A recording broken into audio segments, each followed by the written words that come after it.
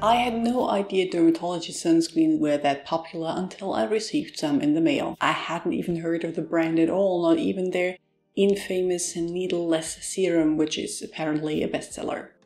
Their products are more on the pricey side, with the Dermatology Universal Tinted Moisturizer SPF 46 and their Dermatology Broad Spectrum SPF 45 being among the more affordable options on the website, which is only consistent for a brand that takes a SPF first approach in skincare. You can't tell people to apply sunscreen liberally and then have them sell a kidney for half a bottle. But what else is there to say about these two products? Could they convince a sunscreen snob?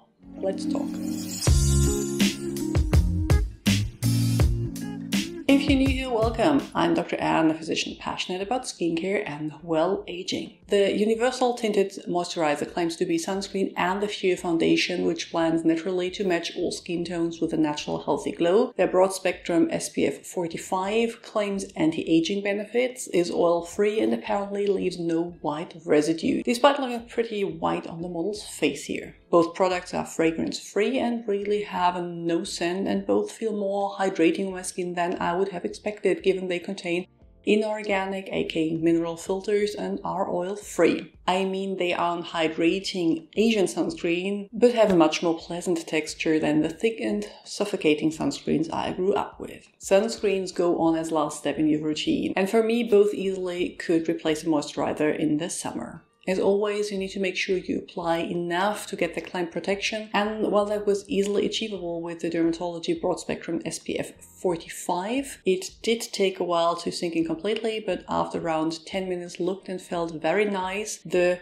Dermatology Universal Tinted Moisturizer did take a little more work. Despite claiming no white residue, the broad spectrum SPF did make my skin noticeably paler initially. It did get better over time, but if you are any darker than I am, I doubt you will be able to wear it generous layer without white cast. White cast is obviously not a problem with the tinted version, but the color in this one is too dark for me and would look a little orange around my hairline and brows at the end of the day. The coverage is pretty sheer though, so maybe it will work on darker skins as it blends in better. For those of us on the paler side, the color just isn't right though. Which is a shame, as the texture and finish in both is beautiful, looks very skin-like, and with the tinted one doesn't rub off onto the mask or settle into fine lines. Both combine organic, aka chemical, and inorganic, aka mineral filters with 12% zinc oxide and 7.5% octinoxate, a mixture that offers broad spectrum protection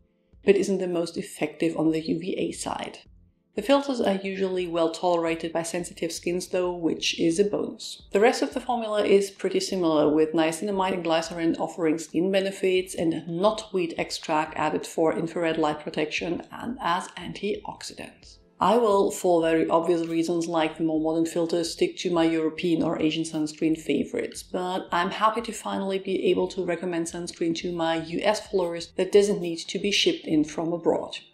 Due to their texture, I think they work best for normal to dry skins. Very oily skin might find them too heavy, but overall they are a very good option if the slight white cast in the untinted version is the problem for you. Just make sure to apply the recommended amount, which is always more than you'd initially think. If there is anything you would like to add, please do so in the comments below. I will link to more videos you might find interesting on the screen now and add links to my Instagram, blog and Patreon account in the description box. See you soon. Bye!